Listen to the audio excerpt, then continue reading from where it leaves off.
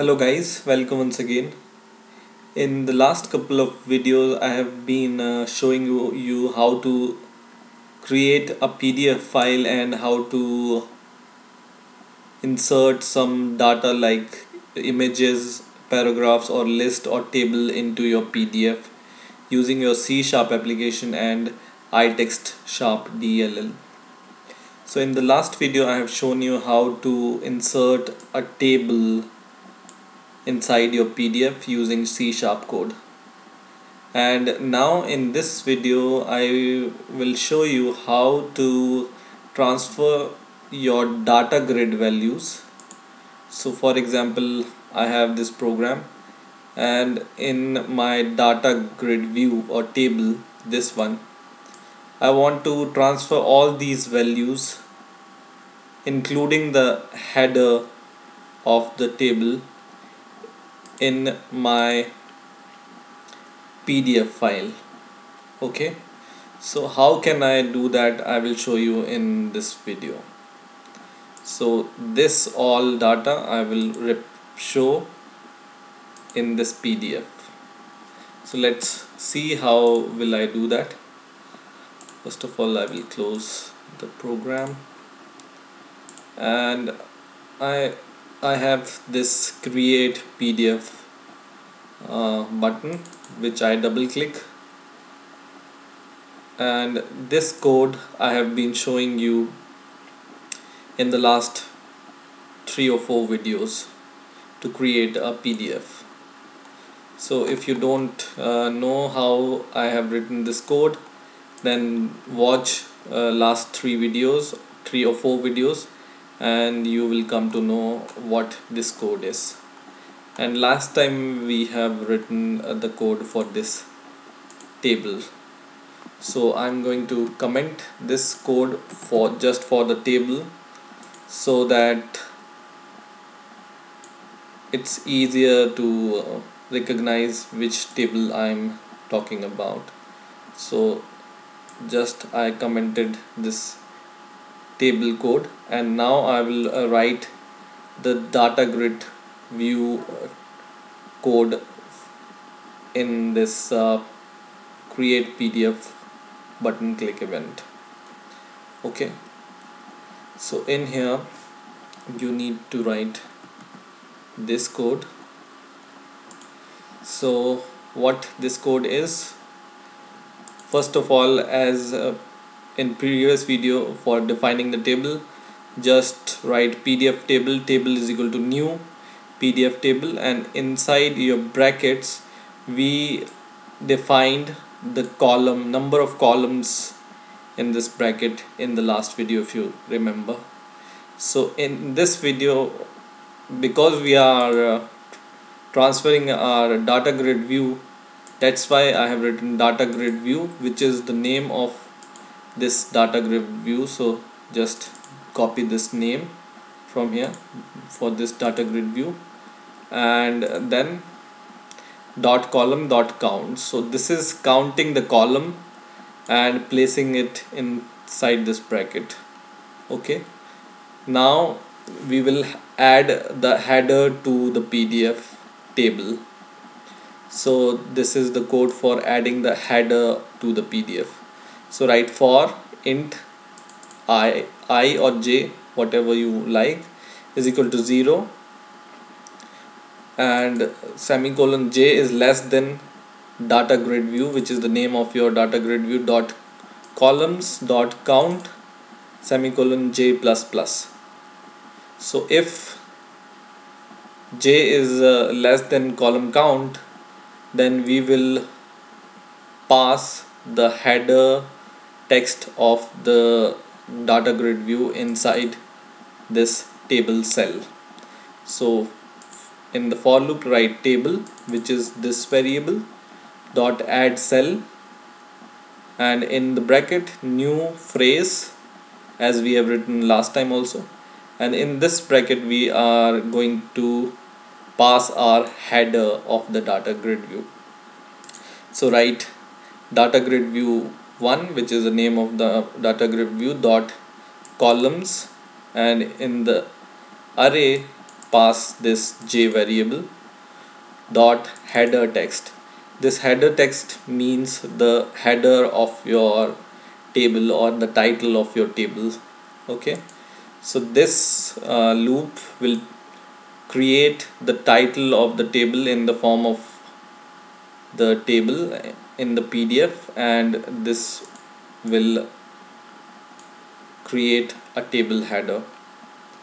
Now just for the caution, I am writing table dot header rows is equal to 1. So I am making sure that the header row is only 1.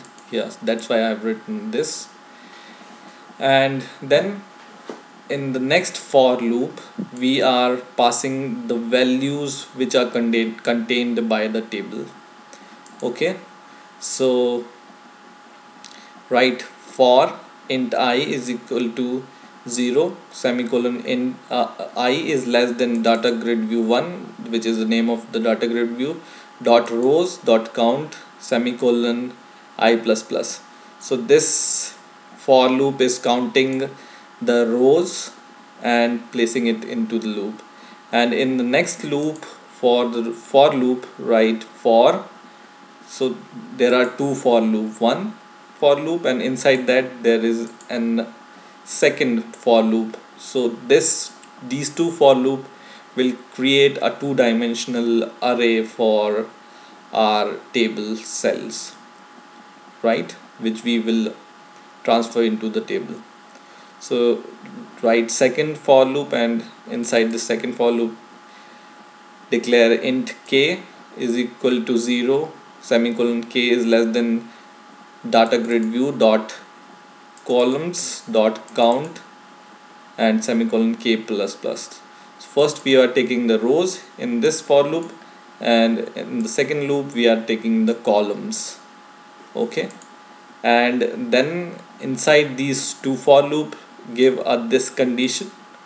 So write if the data grid view in the array k comma I, which are these k and I variable, dot value is not is equal to null. So if the data grid values are not null, then we are passing these values into the cell of the PDF table. So write table dot add cell, and in the bracket write new phrase, and once again in the bracket data grid view 1, which is the name of your data grid view, and inside the array pass these k and I variable, k for column for loop and I for row for loop, dot value dot to string. Okay, so this is the whole for loop for two-dimensional array. And in the next line we are just adding this table variable inside this document which we have created in the last two videos. So this is the document variable, if you remember from the last videos. Okay, so I will just shrink this code so it will come in one screen, and just if you want you can pause the video and you can just copy this code. Okay, and now when we are going to run the program, username and password. Okay, so let's see first our text. So this is our PDF which is generated earlier, and it has old table which we have created in the last video, but now we are transferring the new table. So I'm just closing this PDF, and now I will press load table. So this will load my table here in the data grid view.